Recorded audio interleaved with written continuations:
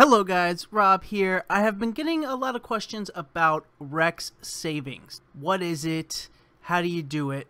So in this one we're going to cover what is Rex savings and how do you put your Rex into savings. Now this works for EOS and Telos, but for this video we are going to be using Telos.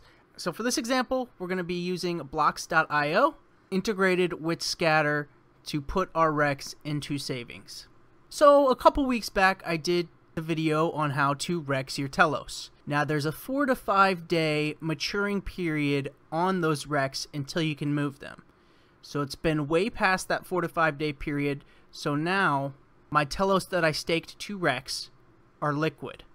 This means that these Telos in Rex can be moved to my liquid balance immediately. So I'll just show you an example of that here on the telos.blocks.io Rex page, the Rex button up here.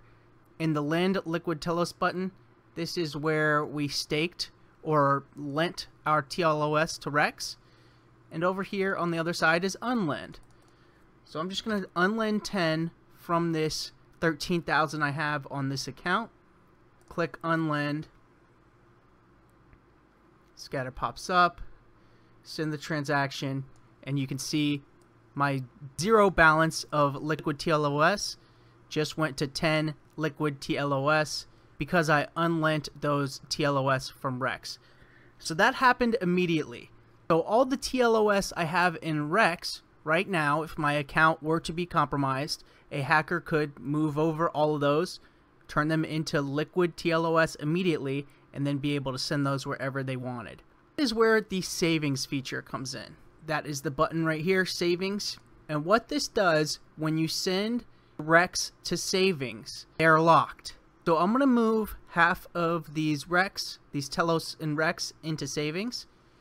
Move lent TLOS to savings. I hit the 50%. I'm going to move half of those into the Rex savings account. Allow that.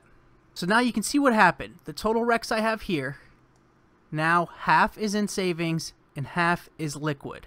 I go back to the unlend TLOS, the max amount, 100%, the max amount I can unlend is that 6,500 worth of TLOS that are still in liquid Rex. The Rex put into savings cannot be moved. So it is a security feature. And as long as they're in savings, they cannot be moved.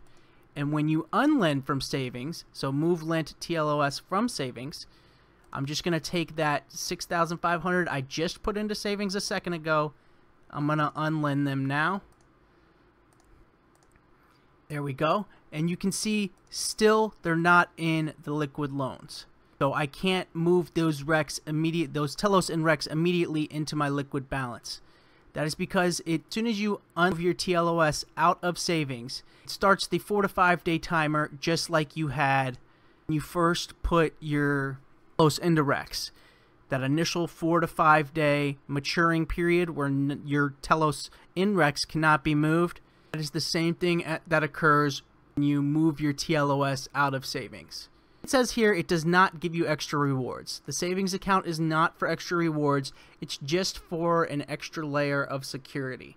It's like having your TLOS staked. Staked in CPU, staked in net. Once you unstake them, it takes that 3-day period until they become liquid. Having your TLOS in the savings, it cannot be moved. As soon as you move TLOS from savings, that's when that 4 to 5 day unstaking time occurs. So that's how you do it using Scatter on telos.blocks.io in the savings section here. Again, it does not give extra rewards. It is just an added security layer, giving you the security like having your TLOS or EOS. Like I said, this does work for EOS too the same way.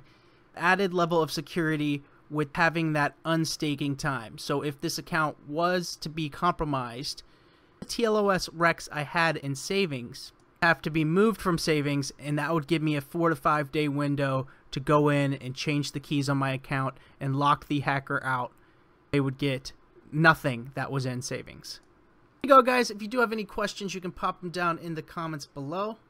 If you do want to learn more about Telos, learn how to Rex your Telos with these amazing Rex returns that we have right now, check out the link in the description. Thanks to the Telos community for their support via the worker proposal system. But that's it for me for this one. I will see you guys in the next one.